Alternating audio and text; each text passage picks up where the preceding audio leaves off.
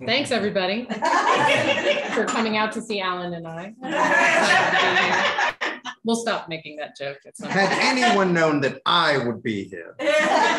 Okay, so I feel like we have to set the stage here. You do have, there are 3 books now in a row on the subject of Thanksgiving. Yes.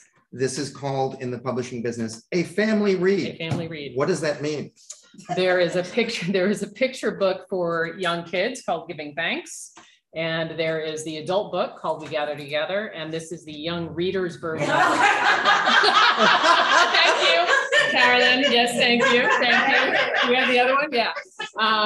And then there's this young reader's edition of that very same book that Carolyn so lovingly showed. And so that way you can have an entire family talk about the true history of Thanksgiving. Okay. Not the one we were told at school, most of us, and also about the history of gratitude, which is a big part of this book. Okay, so these books. All right, so the story that she often tells, and I'll tell it now to sort of see, this is why I don't like my husband. Yeah. No. About, I mean, if you think back to like when we first moved here. No one knows when that was. 2006, we first moved to town. Yeah. And we're working on another project, and she looks online and she finds this photo, and she says to me, look, there were these women in Tennessee who worked on the Manhattan Project. They didn't know that they were actually working on the making of the atomic bomb. Wouldn't that make an amazing story or amazing book? And what was my answer at the time? No, everybody knows that story. I put that idea away. So, because my husband was so supportive. Okay, but let's just think now. So like we're sitting at Thanksgiving dinner, and you say to me, like, wouldn't it be a great idea to write a book about Thanksgiving? And I'm sure. And then I said, wait, don't tell me. My answer would have been like, just give me more stuffing. But no, how did you come up? When did you first come up with the idea, or what were the ways into the story? I've always loved Thanksgiving. It's my favorite holiday. It's close to Halloween. But I didn't realize how much I liked Thanksgiving until I was living overseas, where they don't really do it. And I was astounded the lengths to which me and my other expat friends were willing to go to get things like cranberries and just anything, turkeys that didn't have feathers. I mean, all this. What's the hardest thing to find? What's in Rome? It was cranberries. In Paris, it was turkeys. And they have turkeys. They do, but they're not always plucked. That wasn't a joke. Okay. And that was actually serious. In Paris, I got with friends what we thought was the smallest turkey ever. The oven door would not shut. It really takes a long time to cook a turkey when the oven door isn't shut. Can't you tempt the oven? Tempt the oven. And then in Rome, where I lived for several years, cranberries, you can't find cranberries anywhere. And I love cranberry sauce. It's one of my absolute favorite things. And then somebody knew someone who worked for the Food and Agricultural Organization, and we got into their commissary and we got cranberries. But I was like, why am I doing this? What's wrong with me? And then especially when I already knew it, that, not long after I, got out of, high school or college, I knew that the whole, yay, happy story of pilgrims and Native Americans eating together was not entirely accurate. So it's like, well, why am I so attached to this story that, this holiday that has a very complicated past, even if it has, I have a lot of fun at Thanksgiving. So I started looking into how it actually came to be. And then I got really interested. Why? Because there's this nice follow-up. Why? And well, I mean, it depends. I mean, there are a lot of different reasons. So I just actually found the whole idea of a holiday centered on gratitude to be really interesting. And the fact of the matter is, we are by far not the first people that ever come up with that. So those kinds of celebrations, rites have been around as long as humans have been around. Right. So you actually say something like Thanksgiving is not an American tradition. My God. So why do you say that? Why? Well, the actual why? If you look at this piece of paper, it just says why. Like, yeah.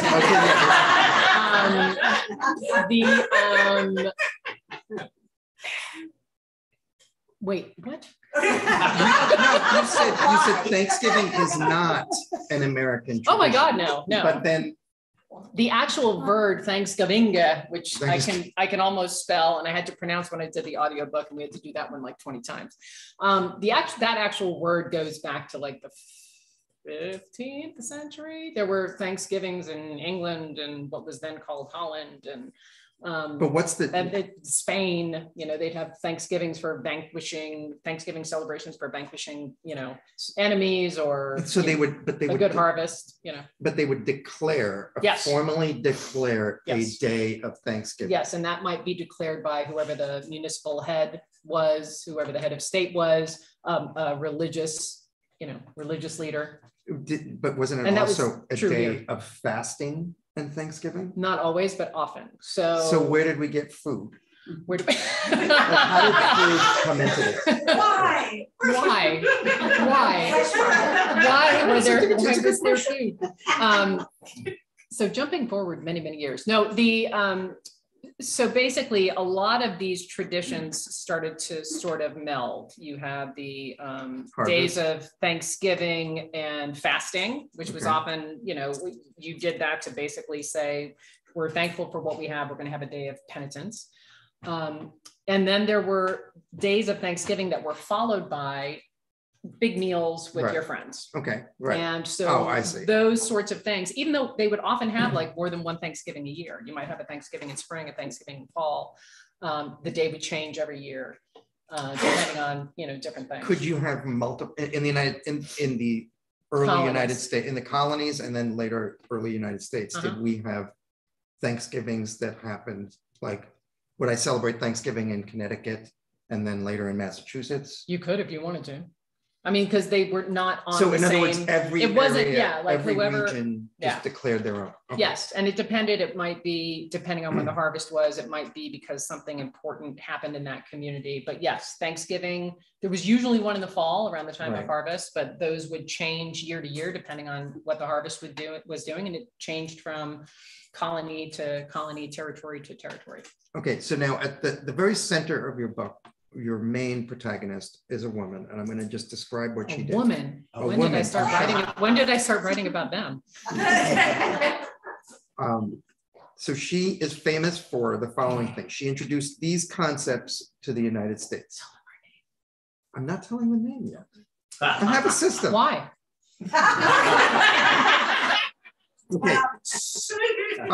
Okay. She introduced the concept of the Christmas tree to the United States. She thought that brides should wear white wedding dresses on their wedding day. She wrote the poem that later became the song "Mary Had a Little Lamb." And she introduced American women to a fascinating French word, lingerie. This woman's name is Sarah Josepha Hale. Tell us about her. Besides everything you just said. Yes. No, Sarah Josepha Hale was a widowed mother of 5. She had no formal education because those were hard to get for young women in the early, 18th century. She got a very good hand-me-down education from her older brothers. Her parents were avid readers. Hey, books. And so she was extremely well read. And she had the opportunity because a community was lacking a teacher. Back then, teaching was still pretty much reserved for men, but they had a need. So she started teaching school, and she loved reading, she loved writing. And she had a husband who encouraged her to actually try and publish her writing. Right. And so she did. And sometimes under a lady, her byline would be a lady of Connecticut, or a lady of New Hampshire, or a lady wherever she was, writing from. Usually a lady of New Hampshire. And she just, as her career as a writer sort of took off, she lost her husband. And again, five young kids. He went away he's gone, no longer with us. So she had 5 children, and she actually needed money. He did not leave behind a lot of money. And she started, like a lot of us writers, writing a lot so that she could pay the bills. And she got attention, and she was actually asked to edit a women's magazine. Okay. And I know that it changes its name many times we'll in the course of the book. Godey's Ladies Book. Okay, Godey's, Godey''s. Yes. Godey's Ladies Magazine. Mm-hmm. When she first joins it, it's in Boston, but then it gets bought. Or no, I forget. Am I telling the story wrong? You don't have to tell the whole story. Yeah. No, she was originally in Boston and then moved to Philadelphia, where she spent the rest of her life. Yeah. Right. Okay. And the publisher is a guy named Mr. Godey. Yep.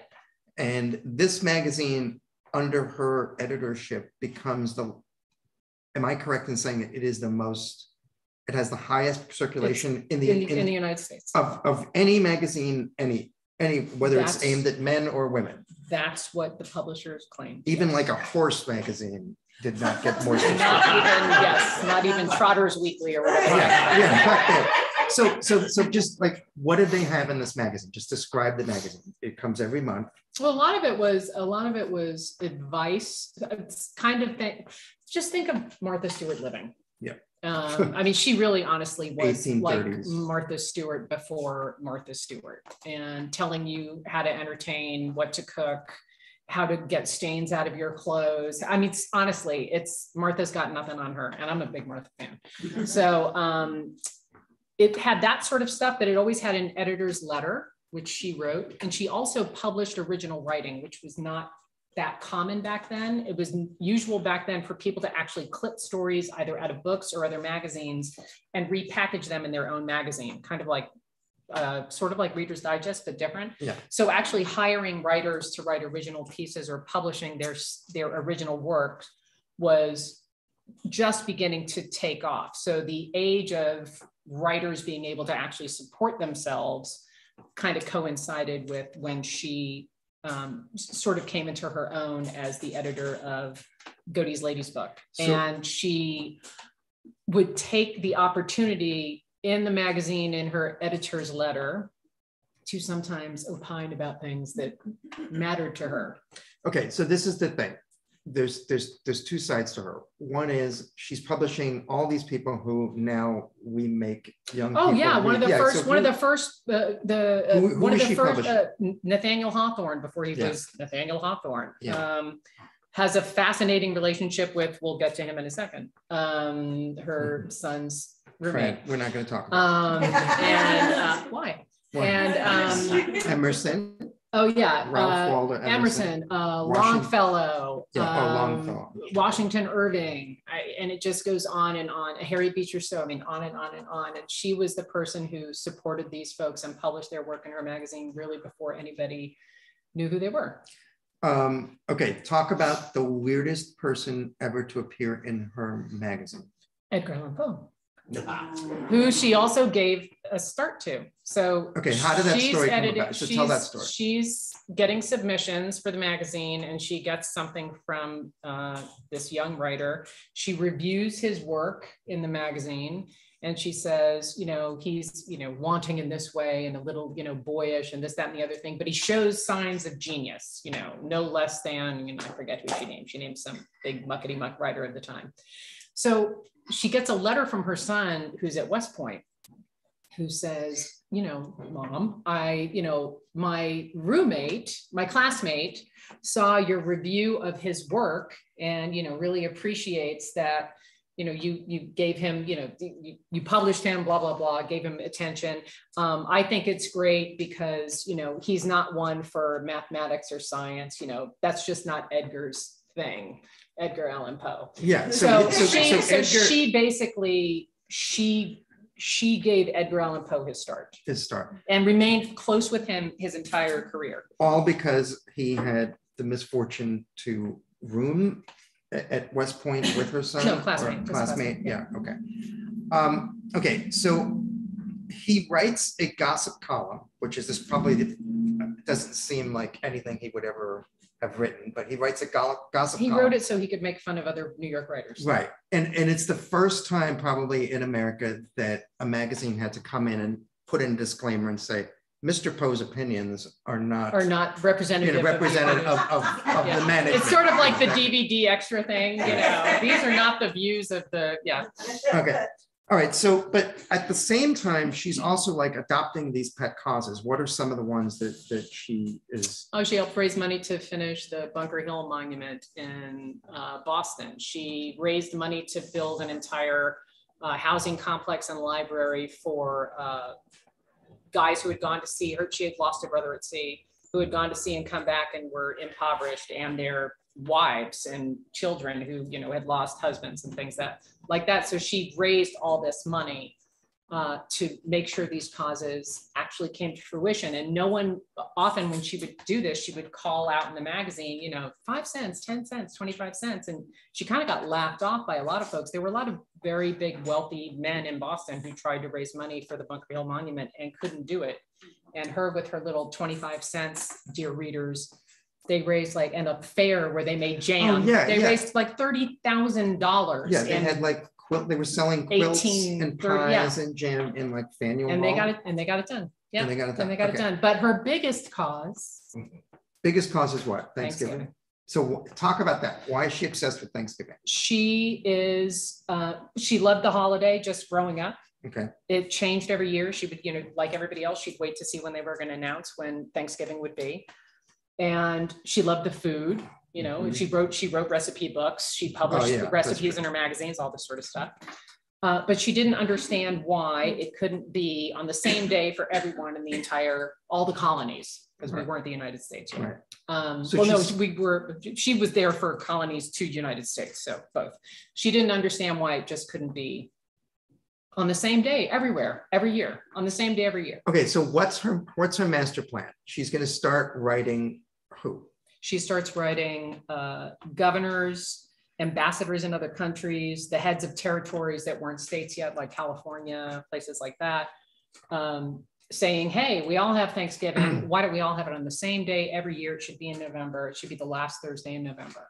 Okay. And she petitions people to try and get them on board. And she knows, people actually write her back and say, we'll do it. Well, we're going to do this in like the territory of Alaska. And she'd put in the magazine, we got this many, this many colonies this year, this many states this year, this many territories, they celebrated it in Germany on the same day. But she knew that it would never be an established tradition or a law unless she got a president on board. So the president, I think she starts with Zachary Taylor. I don't remember I think it was 5 presidents that she writes one after another in a row. So that's who basically just ignored her. 5 times 4 is like 20 years each. Like I didn't think about it that way. Oh, so for a period of like 20 years or even well, she was writing about Thanksgiving before she started writing presidents. She was doing this a long time. They all blow her off except one. Mr. Lincoln. Why? That's a good question. He keeps saying, this is, I'm telling you, this whole, look, it just says why right there. So I don't know why. I mean, luck. She made an appeal to Seward, his Secretary of State, and to him. And it was the middle of the Civil War. So arguably a time when people were not gathering together. Yeah. And she said, wouldn't this be a wonderful time? What would it say if we could all come together on this day, blah, blah, blah. And he said, okay. He bought into it. And he issues a proclamation, which is what leaders did anyway, saying this is going to be the day of Thanksgiving. Okay, but the country is divided, right? That we have the North is fighting the South. I guess you could make the argument he can't really make a proclamation for the entire country. But he did. And they actually whoever was agreeing that they were still in the country. So did the Confederacy also celebrate Thanksgiving? It depended on different communities. Okay. Some communities did. Some communities, Jefferson Davis, one of the years, I don't know, I go into detail for all the different years that this happened. proclaimed his own Thanksgiving like a week before. Another year he proclaimed one a week after.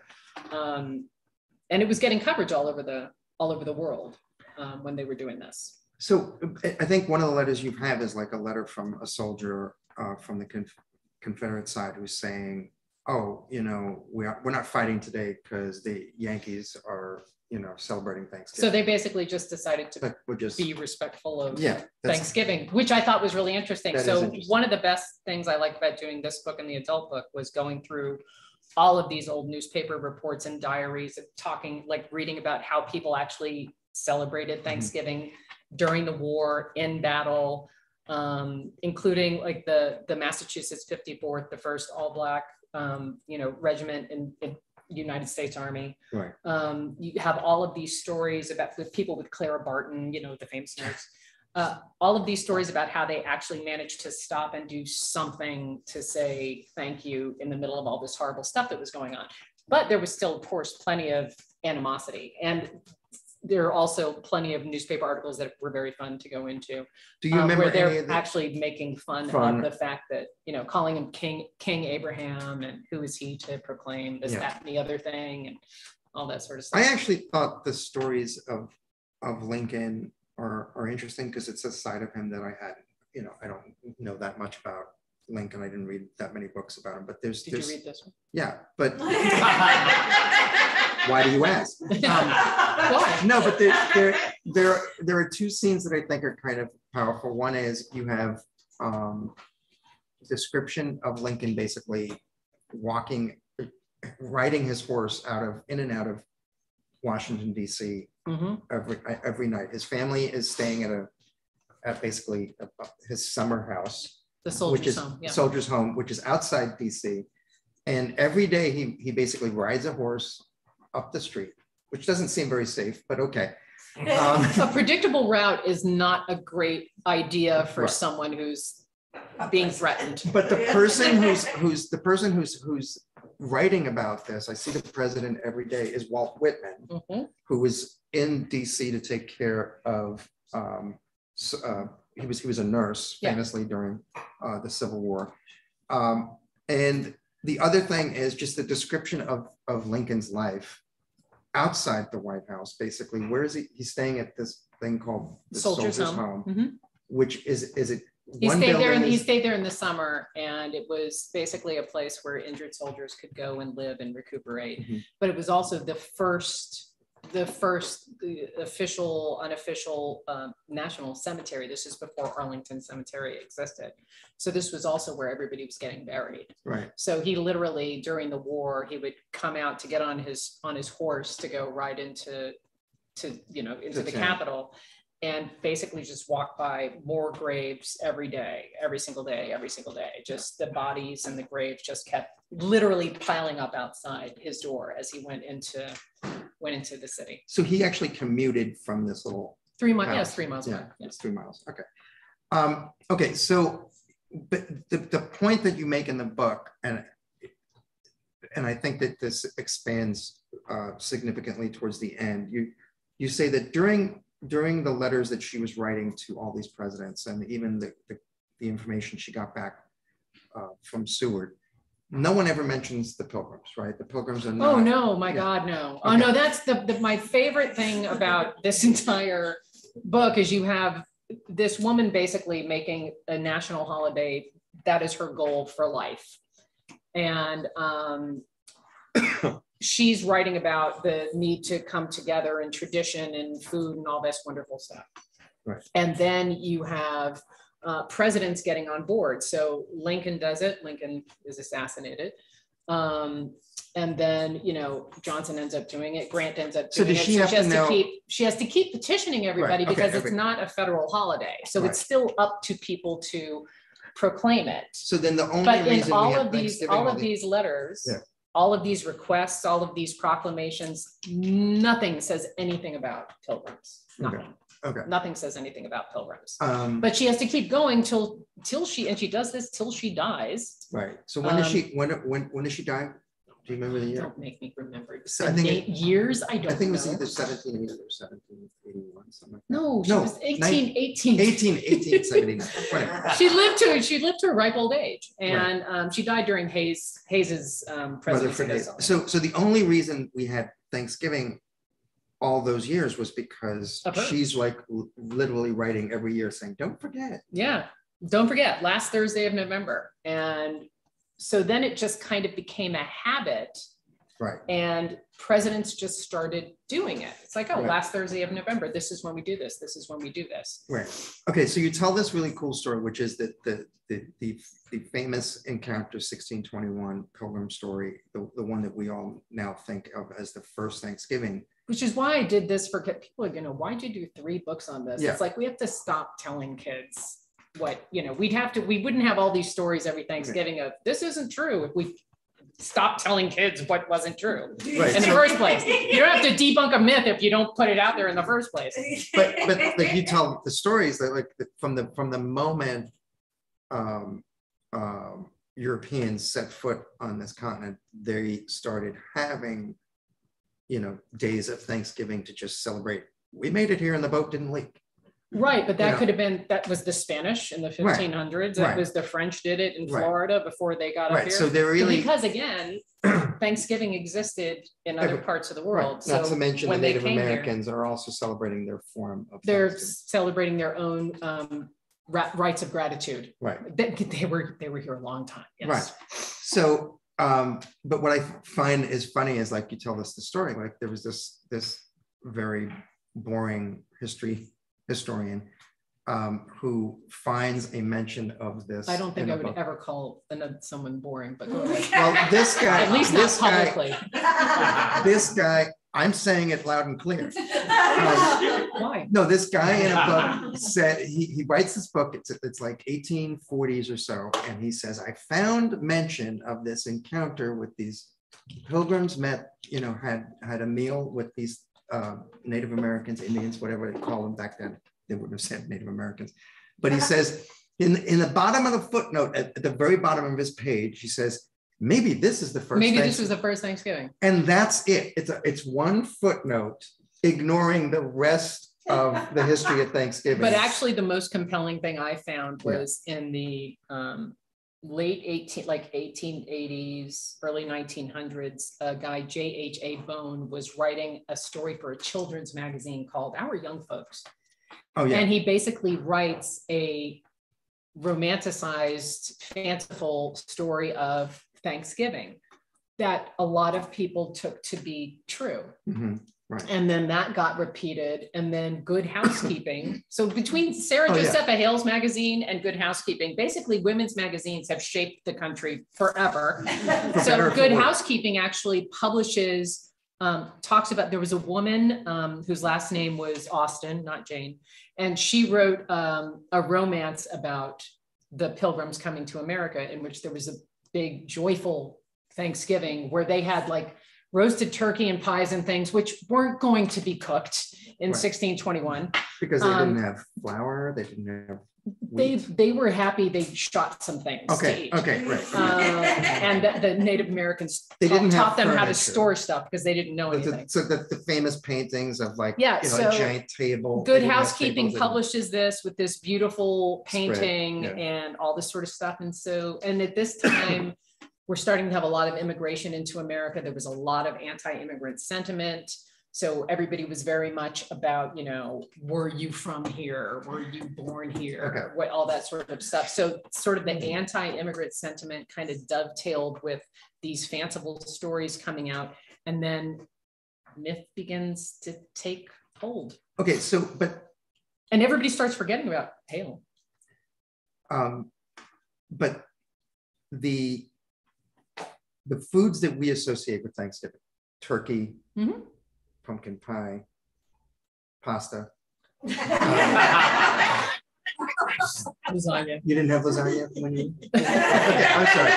No, but all of those so-called food, all of those Thanksgiving foods, they all came from her. It's her suggestion, right? No, that those were having, no, and I actually go into that in the book as well. Having fowl at a grand feast. There was a queen in, one of the queens, I think she was one of the, I think Catherine de Medici or something, had some big feast once, and she demanded 60 turkeys. I mean, and this was before we had Thanksgiving. So, I mean, turkey, fowl, pheasant.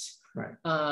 If it had feathers and it couldn't run that fast, that was, it was going to be on the table somehow. Cranberries had long been important in North America because they were high in vitamin C. The Native Americans figured this out. They were very high in vitamin C, and they stored for a very long time. Cranberries. Yeah. Same thing with gourds and pumpkins. They stored for a very long time. Okay. So a lot of the things that we associate with Thanksgiving actually were in this country for quite some time before then. Okay, so let's jump ahead. You know, if she or Lincoln came back today and you invited them for Thanksgiving dinner, and they would be like, wait, what's football? What? Yeah, why are you all staring at the TV? You know, how did that start entering into? The more this became an established holiday, and again, was not a federal holiday until World War II. So between her petitions and World War II, it could have gone out the window at any time. Oh yeah, so when does it actually become a real official holiday? December in 1941. 1941. Yeah. All right, so wait, Roosevelt is president. Yep. And why did they finally make it official? Somebody had finally put it forth in Congress, like, you know, put forth a resolution, and it was not Macy's. It was not Macy's and Gimbel. It was not Macy's and Gimbel. Macy's and Gimbel had already gotten on the parade route, so to speak. But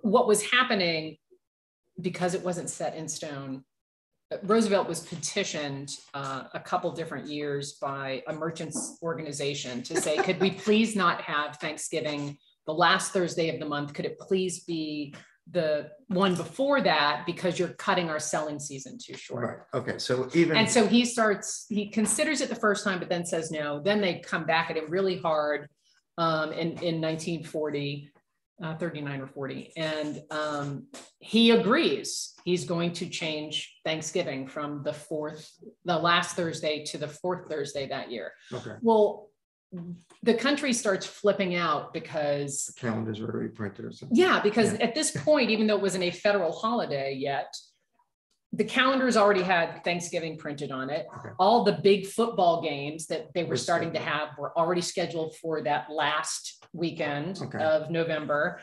People had already, they just started doing all this stuff. So they ended up, some states said, we're going to celebrate the one we always do, the last Thursday. Other states said, well, we'll do the one before. A couple states, including Missouri, Texas, and somewhere else, celebrated both. So they just took two weekends in a row off and just did it. And that's when people said, okay, we've got to, what is this? So Congress actually steps in and actually passes. They actually passed it, yeah.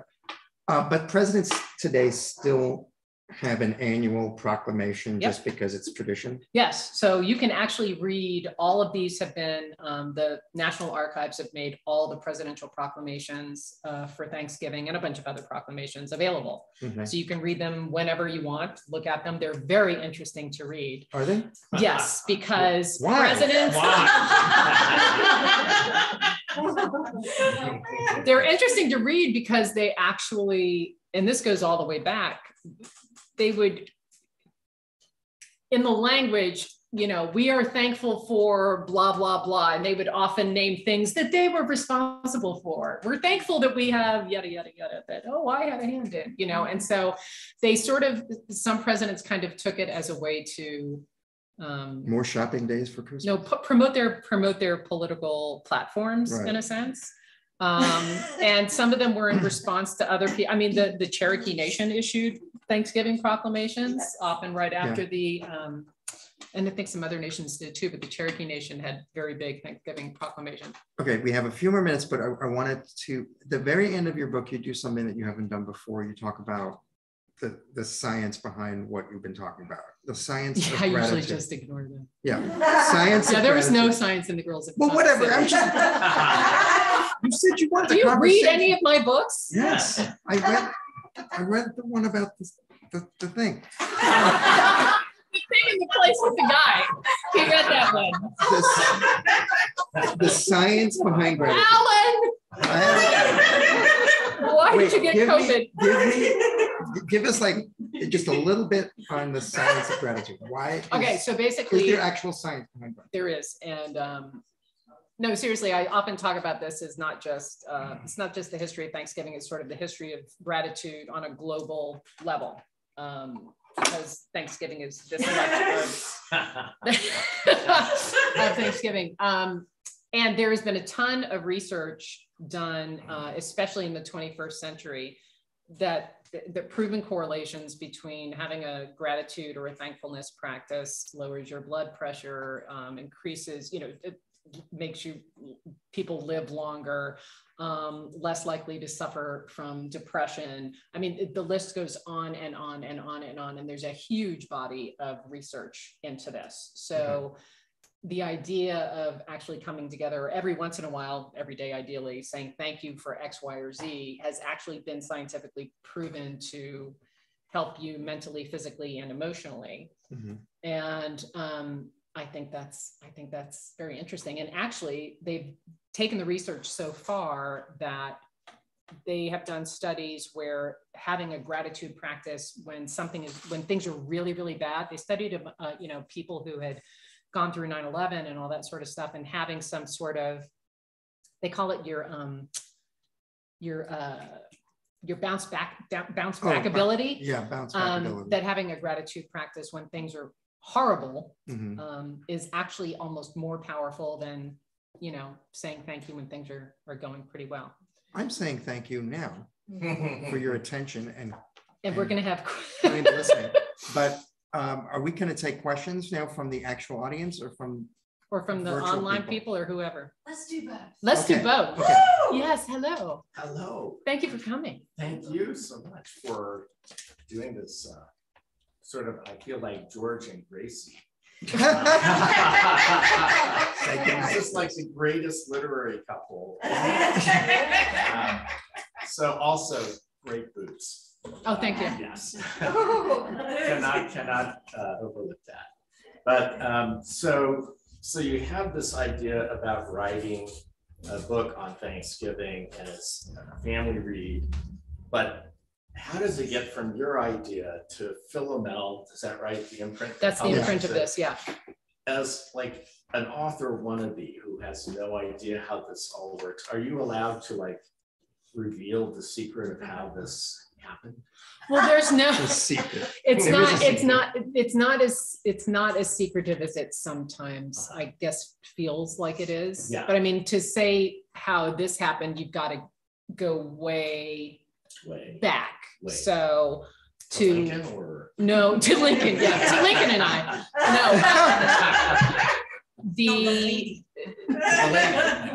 No, the book that was the toughest for me to sell was Girls of Atomic City, because I'd done a couple smaller books, but not one of that magnitude before. So I found an agent, and finding an agent is its whole other thing. Yes. It can easily be done, but it takes a lot of time. And she found a home for that book. That was Simon & Schuster for that book. And the success of that book made it easier for me to sell The Last Castle. And the success of both of those books made it easy. I mean, I'm not saying I can walk in and say, hey, I want to do a book on blank. I still do proposals and explain what I want to do and all that sort of stuff. But having that never goes away. Having that track record in nonfiction and history that features women. So like if I walked in and said, I'm doing a science fiction fantasy novel about you know, elves and Doberman pinchers that live together. They would look at me and go like, don't you have any other women in history you want to write about? I mean, so that's part of it. That's part of it too. So I hardly have a free pass, but the other books leading up to these made it easier. But this, I've never done one for 3 different age groups, but I thought it was very important for kids to actually know. And then a follow-up, if I may. So there's 3 books. And can you say a little bit about how that works? Do you like write the adult one and then like simplify for younger readers? Do you write a younger one and then, you know? No, I had actually intellectualize it for older readers. I mean, how, or do you just write 3? In this, no. In this case, I had actually contracted the adult book we gathered together and written it. And then I was saying I would like to do it for younger readers. So my agent then approached Philomel and got the deals for the other 2. So the picture book was 32 pages, so it was much smaller. And then this one is really just trying to take just simplify some of the sentences. And you know, I do think kids have to learn from context and pick up dictionary every once in a while, but for the most part, just kind of simplifying some of the language. But it's essentially the same story. Having to completely write a completely new book. Exactly. Right. The only thing that was completely different was the picture book. Yeah. Yes. Willie? As someone with the representative of the younger set here, hello. Noticing that as interesting as this has been, you know, attention is not 100%. I want to, when you take the original book and think about it as a younger audience, do you do it just by feel, by instinct? Do you have like a committee of little committee of little people? Were you not listening to the part about the elves? Wait, so should we restate his question? Yes. Oh, yes. So we were asked, with a book like this, do you actually, how do you decide how to, I don't want to say, create it for a younger reading audience? And I actually, years ago, worked for a children's magazine at Scholastic. So I actually have a fair amount of experience writing for 10, 11, 12-year-olds. So that definitely came in handy. Joe does as well. And don't put me on. So I would run stuff by him. Yeah. And then, you know, my editor, that's all she does. So, yeah, that's all she does. She was also a very good sounding board, and she was very excited to do this because she had read the adult books. So. And she's also a children's book author herself. Yeah, she's also a children's book author herself. So she's a writer editor. And yeah, so it's some of it's feel, but some of it was definitely just having an experience writing for that age group. From the virtual audience. No virtual. I never know where to look with these things. Right there. She has been instructed to look at the camera. Look adoring. So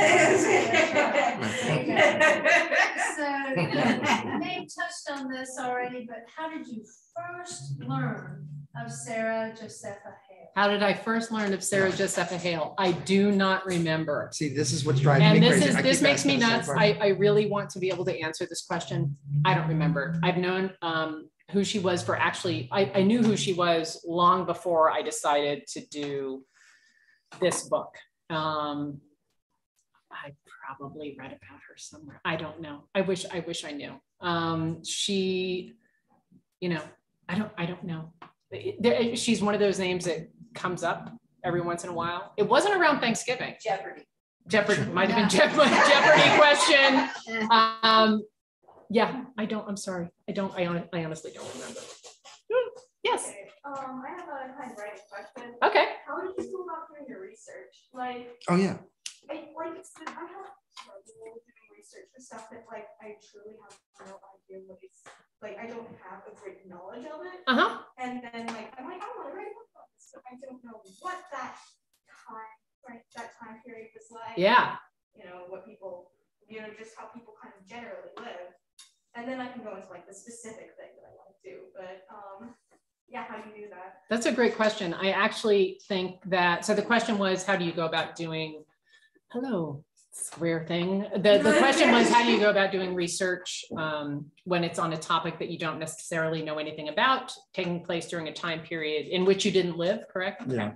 So I actually think not knowing very much about something is the best place to start when you're researching. It's also, I think, as a journalist, it's the best place to start if you're interviewing people, because what you don't want to do is go into, whether you're interviewing someone or you're reading old papers or you're reading old books or letters, thinking you know everything, because then you'll miss stuff. So coming at it just from a place of curiosity is, to me, I think, the most important thing. So don't ever feel bothered if you don't think you know. You're there to learn stuff. And if you can actually kind of share your enthusiasm for learning about something with readers, that's when readers get really interested in what you're doing, I think.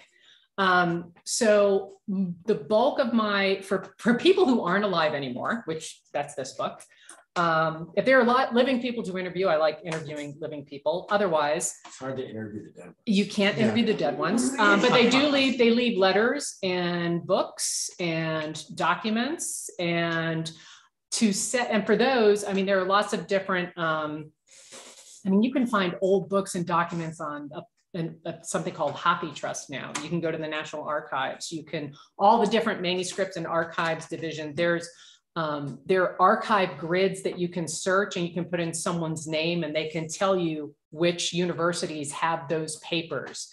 And so then, you know, because I have to travel a lot, because contrary to what everybody thinks, everything is not scanned. Actually, most things are not scanned.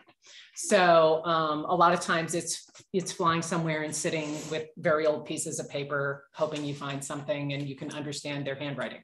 But for understanding what life was like, I think newspapers are amazing, because you can see things like, you can look at two newspapers from two different parts of the country on the same day and look at how they decided to treat the same story. Like, this newspaper wanted it on the front page, this newspaper didn't care about it.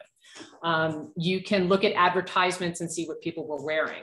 You can look at what people were selling. You can look at where some of them had, when photographs were around, you could see photos. Before that, there were illustrators who would illustrate things and give you a kind of a glimpse into the daily life. So those are some things. Letters are great. When you can find letters, they're fantastic, because then you can kind of get in people's heads. But yeah, sure. Question from the virtual audience from Lynn. Hello, Lynn. Are you finding it difficult to get school districts in certain states? That was my. Was that you, Patricia? All right, thank you. I was a little editorializing. Sorry about that. To carry this book so that it completely debunks the more acceptable narrative of the benevolent white man, or is it too soon to say? I actually don't. That's an excellent question. I actually don't, that's not, getting this in school districts isn't my job. So there's a whole division at Penguin Random House that deals with stuff like that. I do have a couple school visits coming up, and they're in states. And they are in states. And I'm very excited about that. I have heard, I have anecdotal evidence from teacher friends in other states that she's like, we still have the same old, it's right here in the textbook. It's just the same old, same old. So, there's a part of me that, wants to find a list of, all the different curriculums and who says what and why people still say the same thing. But I can't do that. I could, but I'm not going to. It just would take a lot of time, but I hope it gets in more. I'm excited to do the school visits, because I would like to do more school visits and spread the real word to the young people. Yes? Oh, we had you raised your hand. Did you have your hand up? Okay. I was wondering, so at my school, we're doing an author's party. We do an author's party. What is that? It's like you create a small piece and then share it with all parents and with like parents. That's fantastic. Are there snacks?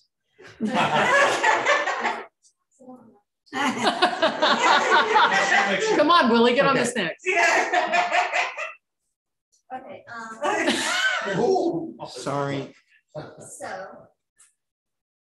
but they said that over 4th grade shouldn't write poems because everyone under 4th grade is pretty much just poetry. Interesting. It's because it's kind of hard for the young kids to structure larger stories. And it's easier for teachers to help them just make rhymes. Okay. Oh, okay. Okay. But you're not allowed to write poetry if you want to? Well, we're allowed. It's just Jane said we probably shouldn't. The should word, my favorite. Right.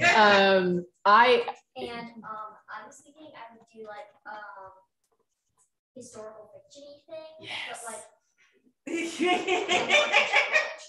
But what? Kind of like journal entries and stuff. Okay. But, I can't figure out like I'm trying to do it like on the Oregon Trail, but I can't figure out like any way to get information on that when I add results. Information on the Oregon Trail when you're 10 years old. Well, my favorite, I know this is going to sound like a lame answer, but this is where I go all the time. The library. Yeah, that's where I was thinking. Yes, no, really, it sounds lame, but it's really still like the best place to go. Yeah. And you know what's even better? The librarians who are in there, because they can, you walk in and they're like, Oregon Trail, right this way. I mean, that's their jam. They love doing that. Yeah. It's just typically the library I go to doesn't. It has stuff on like US history. It just doesn't have stuff on like that part. Well, we'll check it. I like that though. I think that's great. And you know what? If you want to do a poem too, I think you should. So we're almost at the top of the hour. Yes. If you have any more questions for Denise and Joe, Denise will be signing afterwards, and you can ask those questions. Let's do a little wrap up. Okay. And final hilarious thoughts and profound ideas. Wait, I have profound thoughts. I'll leave that. Why? Why? What is your favorite tip for cooking stuffing or gravy? Or do you have a favorite Thanksgiving? Okay. Do you have a favorite Thanksgiving recipe you want to just throw out there? Oh, yeah. I always do the same cranberry sauce every year. I do a Zinfandel cranberry sauce with orange rinds, and it's the best thing in the world. But okay, stuffing. I am a big believer in making stuffing muffins. So you get really giant tins, and you put the stuffing in there. You bake them. They're crispy on the outside and soft on the inside, and crispy stuffing is my favorite part. And then everybody gets their own muffin, or more than one if they want. And you can just pour the gravy right on top of it. But the best part is leftovers, because then the next day you slice the leftover muffins like this, and then they become the bread for your turkey sandwich. I will leave you with that. And that is the way to do, that is the way to do turkey. Thank you.